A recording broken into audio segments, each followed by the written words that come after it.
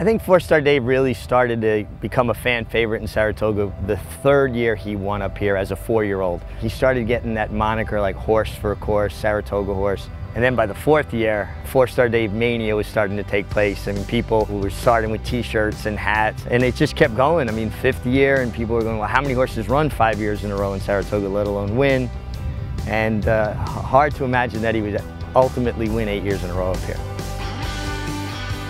The thing about him too, besides the fact that he would win every year in Saratoga, was he was very charismatic, and people would go to take pictures of him. He'd actually stop and pose, and he kind of really thrived on the attention.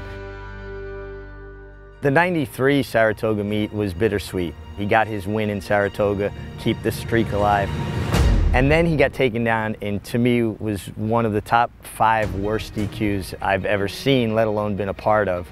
Fourstardave was disqualified from first.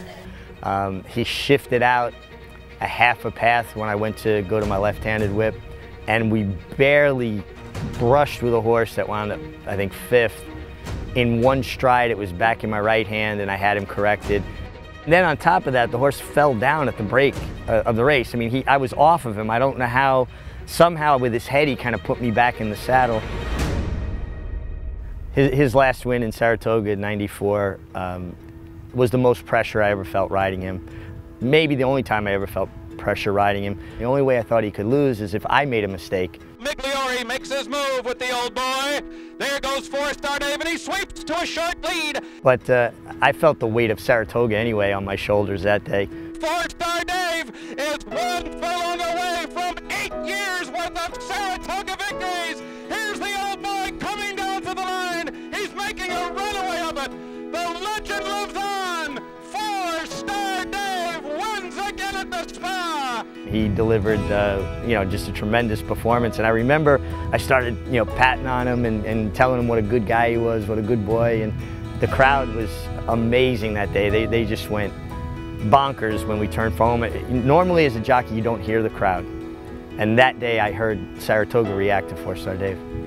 The day Dave got injured up here, he was chasing Migliore and Paradise Creek, 2 world-class turf horses, and he was beaten about 7 lengths that day, and the outpouring of affection from the crowd, from the people of Saratoga, was pretty eye-opening, and I think to me that showed more than ever just how much he had gotten into people's hearts.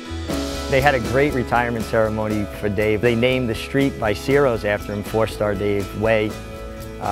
The mayor of the city gave him the key to the city, albeit it was a big oatmeal cookie key, and I got on him over there at Ciro's, and it was a really fun celebration, and another way for people to basically say thank you to Dave for all he had given them over the years.